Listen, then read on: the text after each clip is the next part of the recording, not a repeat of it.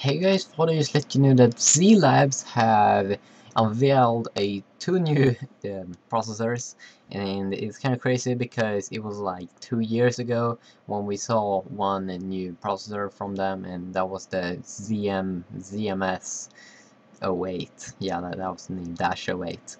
And now they have been unveiled two new here. First one is called the ZMS-20, and the second one is the ZMS-40. There's a very big difference between these two.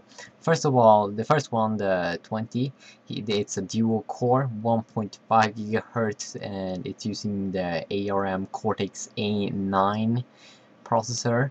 And it's kind of crazy. I mean, dual core, it came, this year. It's not like seriously. And then we have the ZMS-40, and damn, it's quad core.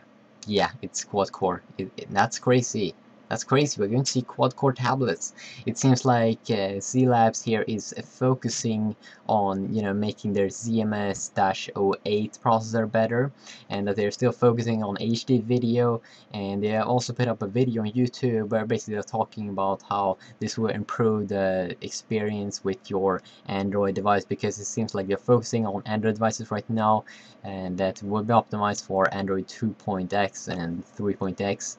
And also it seems like this is, as I said, an improvement on the ZMS-08, but still it's kind of sick.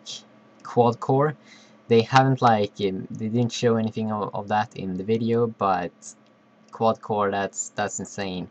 And I can't wait to see quad core tablets come out, and it's going to be interesting to see how we are going to change how we use computers, because tablets, they are starting to be, they are computers, and phones are getting powerful. I mean, soon my phone is going to be more powerful than my computer, so I definitely need to upgrade my computer. But quad-core HoneyComb tablet, that's going to be amazing.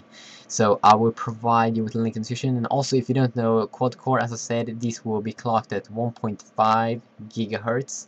So basically, quad-core 1.5 gigahertz of Cortex-A9, that would be 6 gigahertz of processor power, and that's insane. And it will be 3 gigahertz on the dual core. 6 gigahertz, my god, amazing.